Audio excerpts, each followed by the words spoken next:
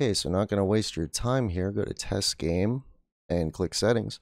Make it a smaller window so that it's easier to see. Otherwise, you're going to, yeah, it doesn't make sense. Okay, so you put your player name in at the top, enable that, and you will see the players in the match. On this screen as well, under the Dojo tab, this is where you enable your left thumbstick. You play on an analog stick, you're welcome. Switch that to full, and you're good to go. That should be under the controls tab, but it isn't. Let's skip general, go to controls. Find your controller here.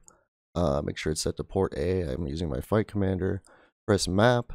And since you're playing a Naomi game, you want to set your arcade controls because Naomi only uses arcade. It's an arcade game.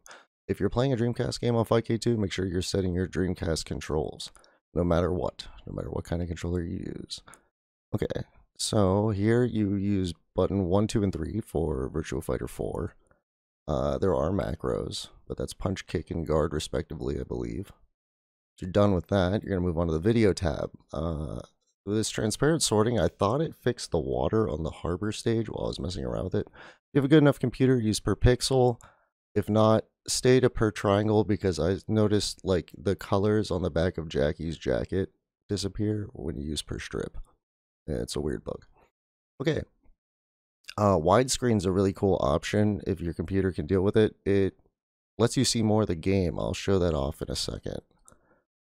I don't know if this is like kosher for online play because it's technically seeing more of the stage, so I don't recommend it, I guess, but it's cool to play arcade mode and have that on.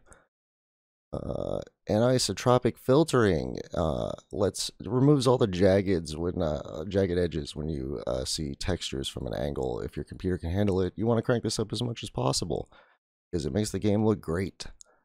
Texture filtering, the default is nearest neighbor. All these options basically do the same thing.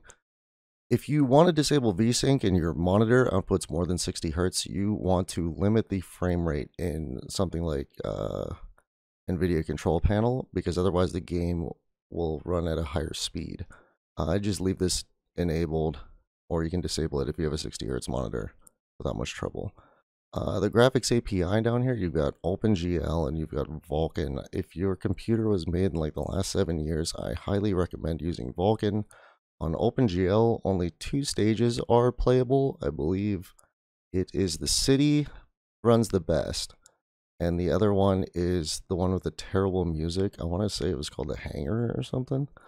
That song is awful. I'm mostly making the video just so that people quit picking that stage and be able to run the rest of them. So I net played with a friend and we were using Vulkan and it ran every stage fine.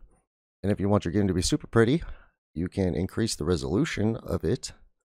And that's it for this tab. Anisotropic filtering and internal resolution increase with the Vulkan renderer. Some widescreen and some per pixel sorting, and you're in business.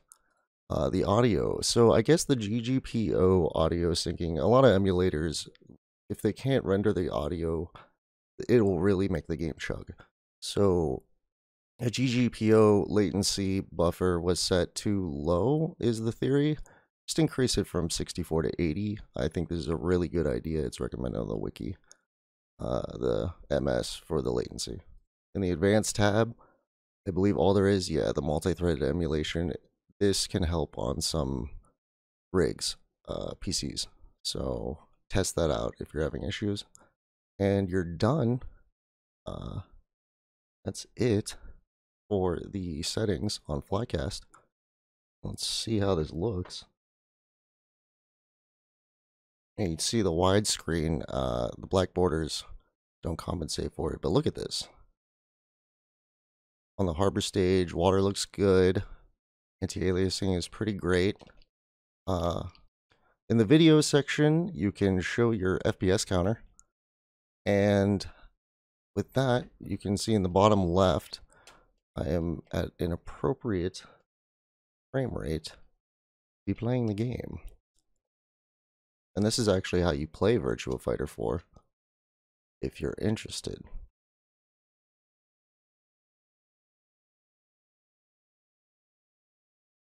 Now, moving on to something I believe NYC Furby made a video about.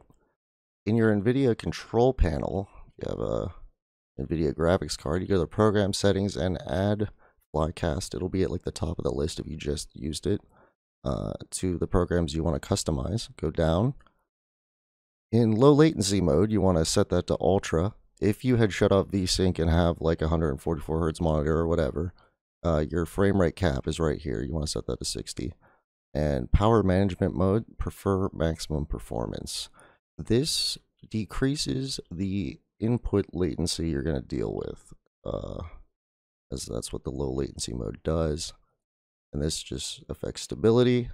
And that should be it. I hope to see you guys on Virtua Fighter 4 Final tuned on Fightcade 2. And I hope this helped your experience. Please subscribe if this did. And please quit picking that stage that you fight the last boss on, Doral. That song is terrible.